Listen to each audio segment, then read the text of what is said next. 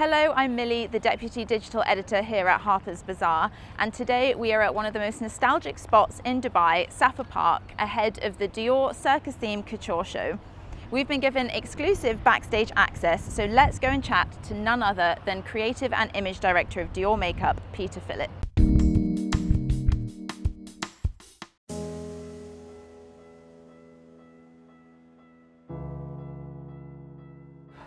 So the inspiration behind the look of this show, it's a combination between punk and Pierrot.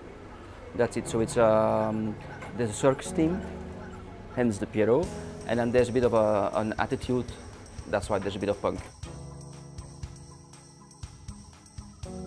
Very natural skin. I used the Backstage Face and Body Foundation, and then I framed the eye with a black eyeliner, the onstage liner in black matte.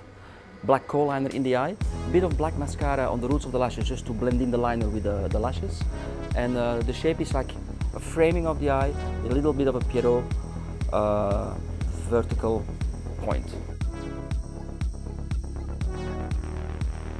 Well, it's actually a fragment of a clown makeup, and it's not exaggerated. The context is also different. You know, the girls walk a catwalk, they don't do a circus performance.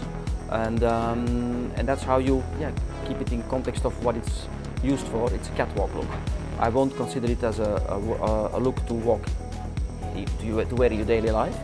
But for the catwalk, it's great. It's like, it sends out a message of irony, because there's a Pierrot, but at the same time it sends a message of punk, because there's a hardness to it.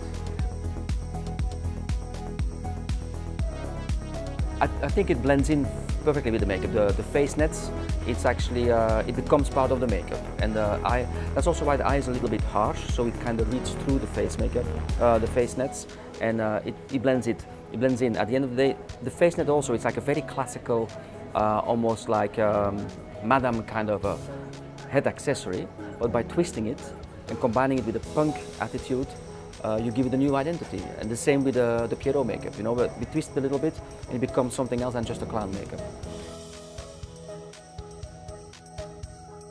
Well, we are really good in lipsticks. And I mean, for a classic lip color and lip shade, which is long lasting, of course, Rouge Dior. Now we got Stellar Shine that comes out, which is like a little playful gem with it's an amazing lip balm lipstick with a spectacular makeup result. And so for now I go for Dior Haute Stellar Shine. So another one of my favorites is the Lash Maximizer, and then combined with or your Pump and Volume or your Overcurl, gives great lashes. That everybody really embraces glow. Everything which is glowing, that is luminous skin, luminous eye makeup, luminous lip. And that's something which I think is a step forward of all the experimenting we've been doing the last few years with shading and highlighting and metallics and extreme makeups. We found the balance, women found the balance on how to appreciate and work really with glow. Well, I mean, I'm a big fan, and it's new, but it's an amazing foundation. We've got the Forever foundation in the matte finish and in the glow finish. And it's pearl, it's a gem, it's really a gem. The shades are amazing, it's long lasting, and it's just a beautiful, beautiful foundation. Now, one that I really loved because it was so subtle and at the same time unexpected is one that I did a few years ago. I think it was a haute couture show where the whole venue was like an arena where the walls were white flowers. It was like a mirrored wall with white flowers coming out, and I created a mirrored eyeliner, and it was very subtle. It was a classic element, but with the sharpness of a cutting knife. And you didn't really see anything except when the girl started blinking.